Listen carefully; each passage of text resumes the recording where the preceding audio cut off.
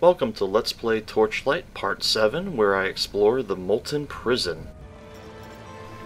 After some quality fishing time, of course.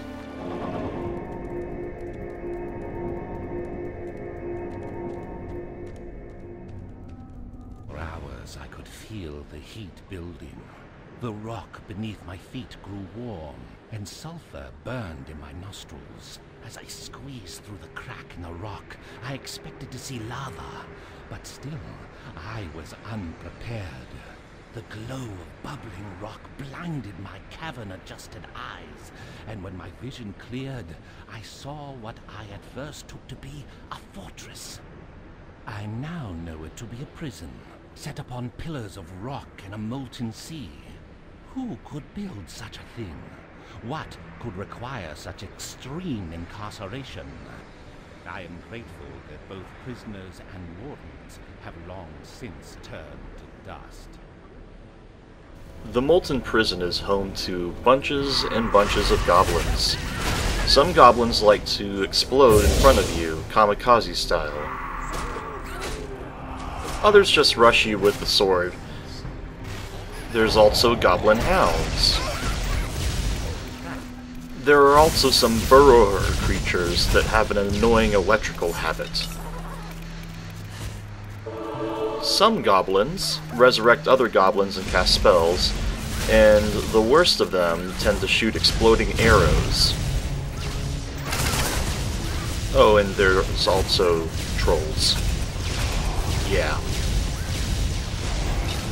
Much of this dungeon involves me just running around killing a bunch of these monsters, as per usual.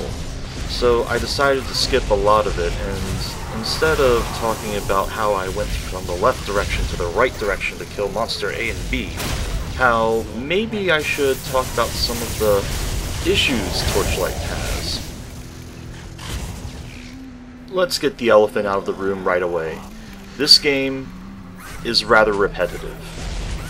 It may have fun features and is generally great to play moment to moment, but ultimately you're doing the same thing over and over again for hours.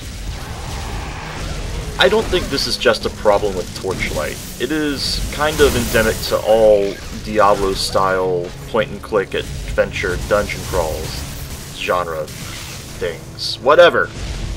Point being, this tried-and-true formula is a little tired, and Torchlight 2 shows just how repetitive things can get. Ultimately, though, this is an okay thing. It's okay that you're just killing monsters left and right over and over again, because it's just a very nice, relaxing experience, ultimately. And even on the hardest difficulty, this game manages to be relaxing enough that it's worth killing some time with. That being said, there are some minor issues I have as well. The first issue I have is that there's no way to adjust your key bindings, so having to reach from the 6 to 0 keys on the keyboard is rather frustrating when you want to have a character who's focused on more than just a few actions. The skill system in this game is fairly rudimentary. It doesn't really have any special flair, and what I mean by that is that there is a lot of overlap between the abilities you get between the classes you pick, and a lot of the abilities are very generic, like get extra experience, or decrease the time it takes for your pet to travel from town and back. Torchlight has very passive skills more often than not, and your active abilities are somewhat limited. There's still enough flavor here to make an interesting experience, but compared to some similar games, this is a little lackluster. Another issue is kind of difficulty scaling.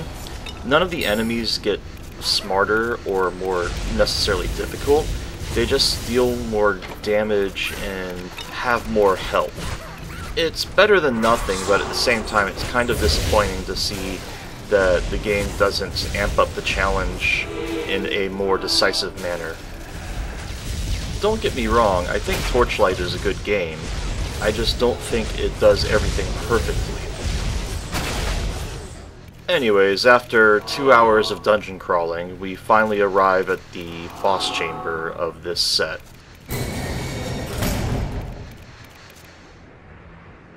Why do you struggle against Ordrak's will? No matter. The Overseer could not pass this realm, and you will fare no better against the goblin hordes.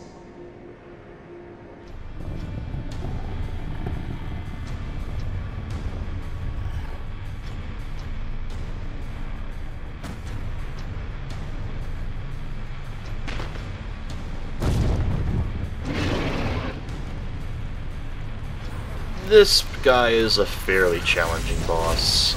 Not necessarily because he himself is any difficult, it's more because of the swarms of goblins that assist him.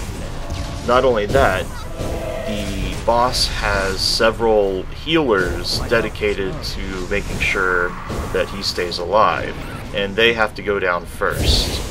So overall, this is a pretty damn long fight, just trying to kill everything in sight. You can kind of lure the goblins into the flame pits, it will damage them as well as you. So that is a little bit of a nice crowd control mechanism, but overall, most of this comes down to just shooting, killing, shooting, killing, shooting, killing. I don't want to cut out any part of this fight, but at the same time, I don't want to show all the footage it took for me to kill this damn guy. So how about a little bit of a fast forward segment?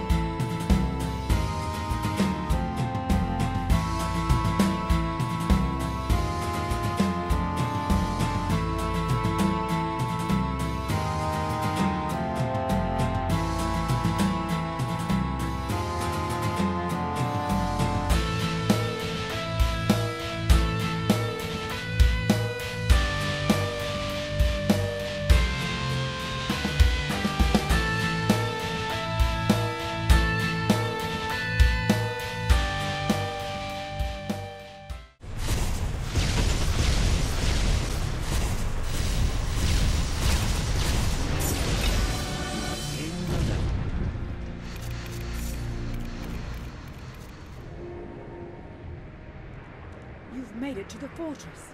Are you feeling the effects of the Ember Blight? Don't worry, we're close to finding your cure. I hope you will continue to help me afterward. Whatever is causing this corruption is too powerful for me to face on my own. Clear a path to the Ember Forge, and I will meet you there. You have gained a task. I'm Trinot, and we'll see you next time on Let's Play Torchlight.